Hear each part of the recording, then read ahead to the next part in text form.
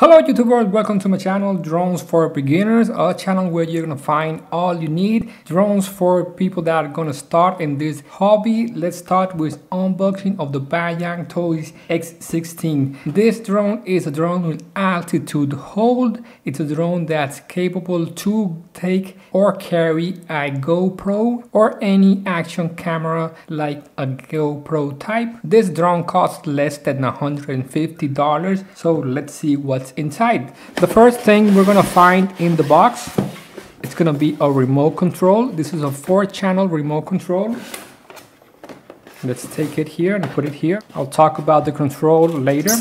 We have this little thing where we could put our smartphone. The version of this quadcopter that I have here is the X16W that comes with a Wi-Fi camera. This little Wi-Fi camera are not so good. I don't recommend you to buy this version with the camera, because the best thing you could do with this quadcopter is to put a action camera in it.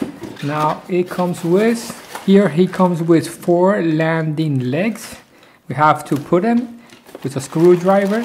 It has 8-inch propels. It comes with a 11.1 volts balance charger. It had some extra screws. In this side we don't have any more. Now in the other side we have the drone. Let's see the drone.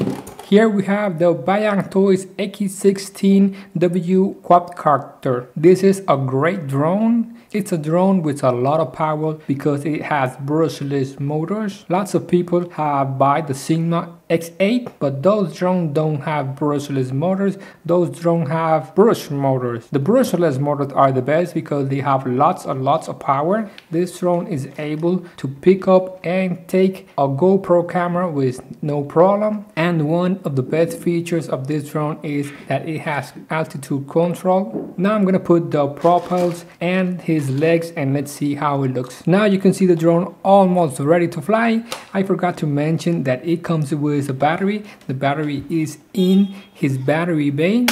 Let's take it out so you can see the battery. It's a 11.1 3S battery. That is this one. You have to fully charge it because every time you receive a drone, the battery is not full. The battery is not in its full capacity. It only is like in the 70 to 80% of its full charge. So before you make your first flight, you have to charge or fully charge your battery. In the box, there were 2 things I forgot to mention. It's the manuals. You have 2 manuals. One manual is a short manual of the drone and another manual is a short drone for your Wi-Fi camera. And in the box, I forgot to take this out.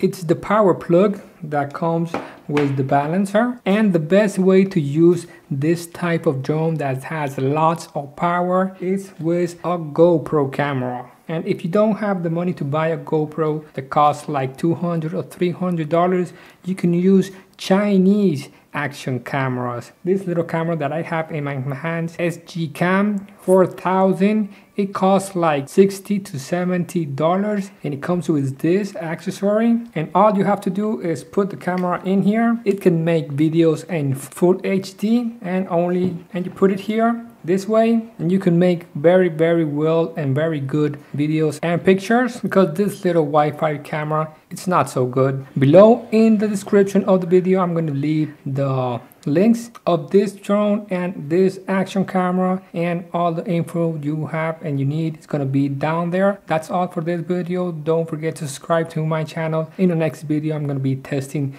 this powerful Bayangtoys X16. Now let's see the remote control.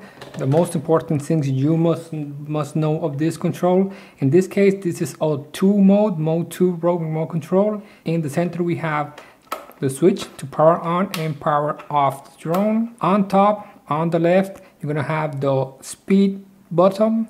It has only 2 speeds. speed 1 and speed 2. In the right we have a button that helps us automatically take off the drone. All we have to do is let it press down and the drone will start its motors, and then it's gonna take off by its own. All these little buttons that are here are trim buttons. These buttons that are here that I'm showing you, it doesn't have any function in this moment, and this right side are gonna be for the next things. If you press down, you're gonna start the video. If you press up, you're gonna take a picture. If you press right, you're gonna start the headless mode, and if you press the center, it's gonna return to home. This drone is not the GPS version, so return to home is not gonna work very well. I don't recommend you to use it because this is not a GPS drone, so really the drone doesn't know where it is. To the left, I think it doesn't have any function. Now that's the most important things of this control. So that's all for this video. Thanks for watching my videos. Don't forget to subscribe. I'm gonna be showing in my channel drones for beginners, drones of low cost,